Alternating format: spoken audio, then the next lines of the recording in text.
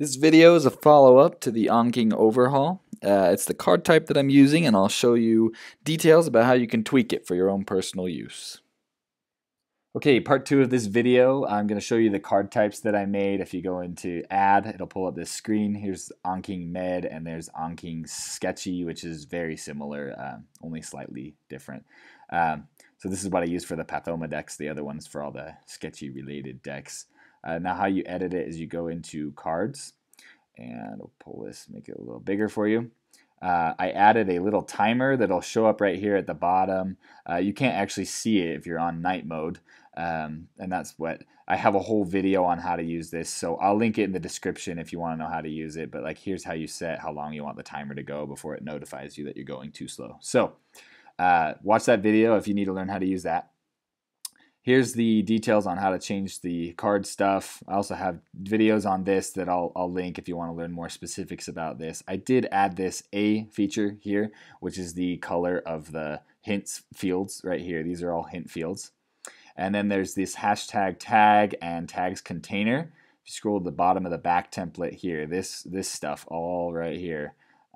Below this last break, that is what's showing this. So I have this, it shows me the tags. If you were using the iOS version, I have noticed it doesn't work very well. You may want to delete all of this off your card types if you use that frequently. I tend to use the computer more often, so that's why I have it.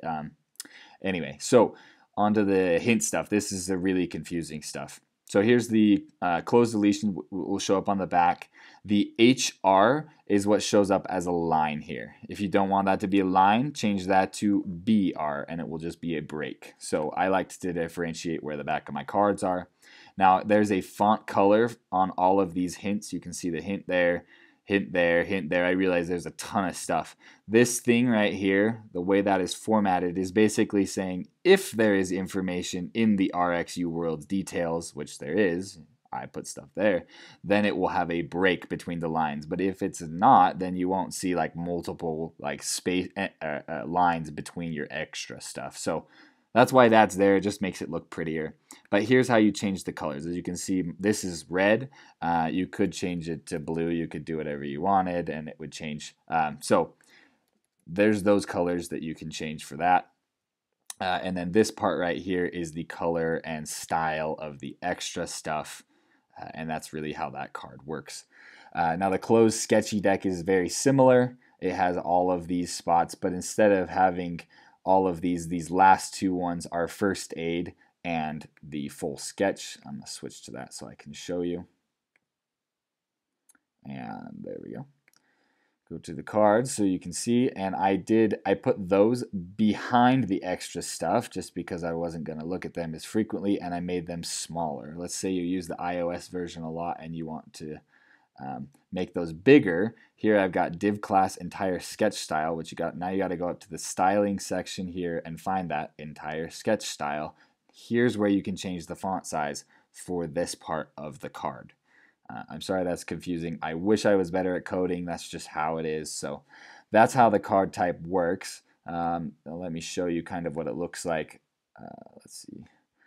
If you're not on night mode, I have just put it at a default color, just gray, matches everything else. I did change this, as I said before, to a lighter blue. These are a lighter blue as well, and there's the tag container. One last part that I forgot here on these card types. I had shown you previously how you could change all of this. If, however, you wanted to change the fields, you can, and you know, I've named them as such. You can go in here and rename them, and every time I have done it, it will actually rename it down here as well for you, so you don't have to change that. I'm not sure how it will work with these parts, with that custom formatting with the breaks. They're not crucial, but just so you know, you can change the names of them. You could theoretically add other ones as well. You could add more. So, hope you like the card type. Thanks for learning with the AnKing. Be sure to subscribe to our channel so you don't miss out on all the new tips and tricks we have to share with you. Also, here's our email. Feel free to send us any and all questions and comments. We are here to help.